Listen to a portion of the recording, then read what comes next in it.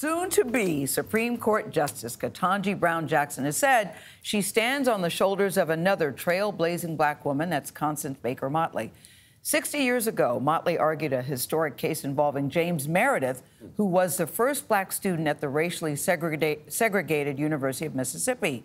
Jericka Duncan caught up with Meredith and a Washington girl who already sees her own place on the high court. Jericka, good morning to you. What are they thinking at this very historic moment? Yeah, you can only imagine, as we've seen a lot of people excited about this. There's clearly no shortage of people who have expressed what this confirmation means to them. So we wanted to get a unique perspective, not only from a young person, but from someone who has seen a lot of firsts and knows the power in pursuing a dream, no matter how long it takes. For the many who cheered for confirmation, they finally got their justice.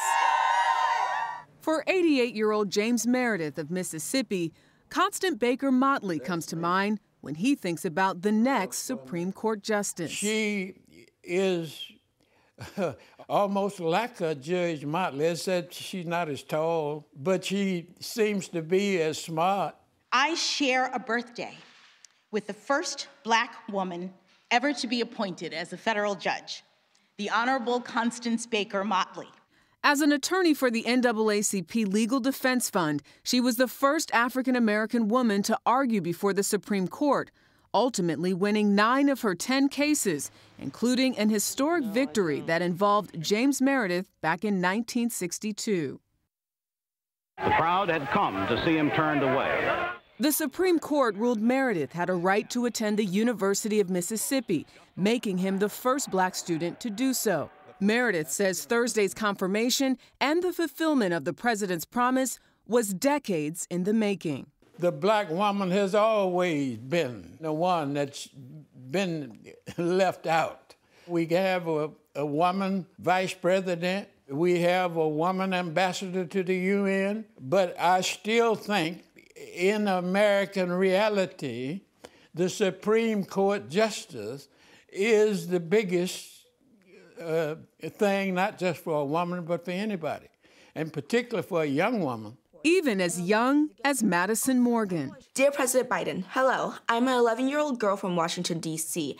In February, she penned a letter to President Biden, saying in part, "I had heard that you wanted to appoint a black woman, and well, that's me." But like any good justice, Morgan knew the Constitution doesn't require a minimum age or even a law degree to serve on the Supreme Court. It started in like 4th grade, where I saw that there weren't many requirements to be a Supreme Court justice, so I just thought, well, I shoot my shot. While Morgan didn't make the cut, she did make it to the first day of the hearings. What was that like to be invited? It was absolutely crazy. It made me feel like I was honorable and important. It's hard for me not to look at you and not see my mom.